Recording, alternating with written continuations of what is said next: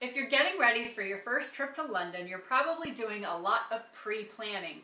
And if you're anything like me, that planning involves trying to figure out where to go shopping. This video will be the first of several that I will publish that will be a guide for where to go shopping in London. We're actually going to start with what I think are the easiest places to find in London for shopping, and then as we go through it, we'll get a little bit more advanced. Before you even get on the plane, make sure you download an app that will convert things like currency, clothing sizes, and shoe sizes. The easiest place for you to go shopping in London is one of the Westfield malls.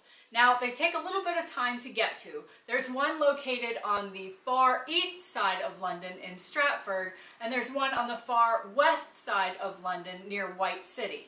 Both are super easy once you get off the tube, but it does take some time to get to the locations from central London. There are Westfield malls in America. I've been to the one in Sarasota. I can equate them to 3 malls I've been to in the US, which are the Mall at Millenia in Orlando, the Galleria in White Plains, which is in Westchester, New York, and the Beverly Center, which is in Beverly Hills, California. A second easy location to find is Harrods, which is just outside the Knightsbridge tube station. I wouldn't actually recommend shopping at Harrods because it's extremely luxurious, and quite honestly, you're not even going to find many British people shopping there. It is worth visiting just to see the food halls. Now we're going to start looking at streets and neighborhoods. Probably the most popular would be Oxford Street. It's not really somewhere that I shop often. I would categorize the shopping on that street as touristy and kind of cheap.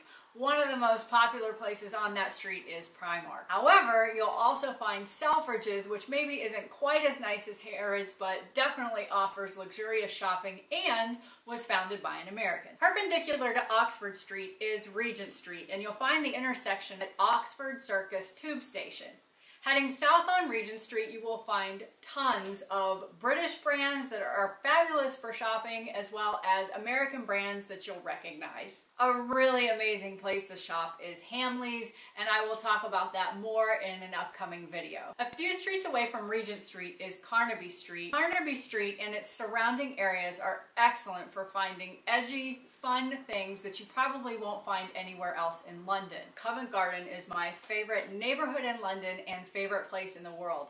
It offers really good shopping, but I saved it for last because it can be a very complicated area to get around if you're not from London and you don't have access to a map on your phone. A safe street to stay on in Covent Garden is Longacre, but if you want to be more adventurous, you can head to 7 Dials. It is 7 streets that meet at a roundabout intersection. If you're not sure where you're going, you can get lost very fast. However, there is very good shopping around the 7 Dials area. Those are the places, streets, and areas that I suggest you target for shopping in London if you've never been here before. A sneaky little tip is Carnaby Street and 7 Dials often have shopping parties, and if you go on their website ahead of time, you can download a shopping ticket that will give you big discounts in most of the stores in the area. Check my blog for maps of the areas that I mentioned, and be sure to subscribe so you don't miss my upcoming videos, and will include a huge tip for Americans on how to save a lot of money while you're here in London. Thank you so much for watching. Make sure if you have any questions that you leave them in the comments below or send them to me on social media. Best of luck with your first trip to London.